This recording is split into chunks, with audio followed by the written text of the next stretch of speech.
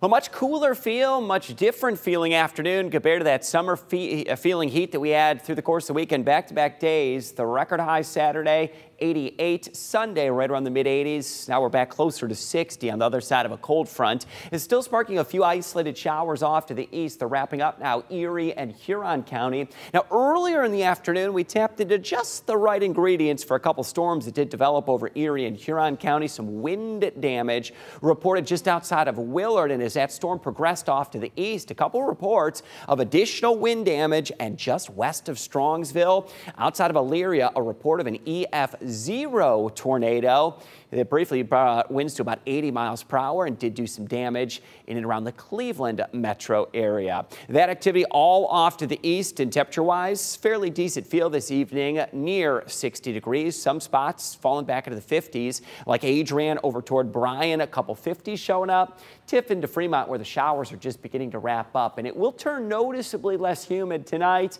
with several frosty mornings ahead this week. Just getting you prepared for this. We typically say you don't want to wait till Mother's Day before you actually get the flowers out and get in the garden. Here's the reason why. For Wednesday morning, 32 degrees. Thursday morning, 31 degrees. Friday morning, 33. Could get frost likely all 3 of those mornings. So the rest of the night tonight will begin to fall back into the 50s. By tomorrow morning, if you're taking the kids out to the bus stop or just getting yourself rolling out the door, upper 30s to near 40 degrees.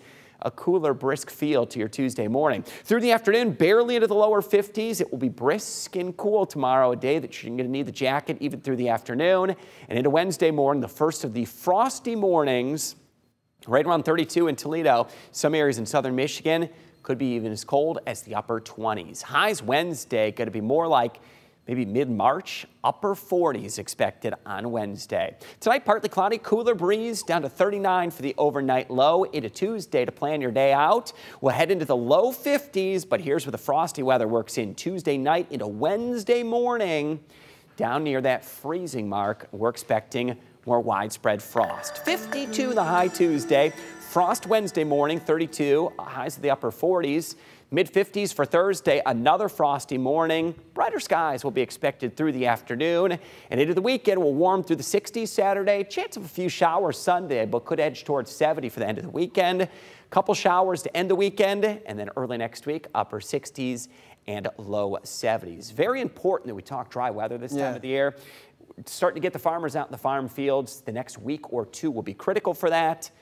And it looks like all will cooperate. Outside of some frosty mornings, that has more of an impact to our local flowers and getting in the garden. A lot of puddles out there after the last 24 hours, though. It came down pretty good for a few hours today. Early afternoon, had a couple strong storms off to the east. And fortunately, though, little, if any, damage reported. All right, Chris, thank you.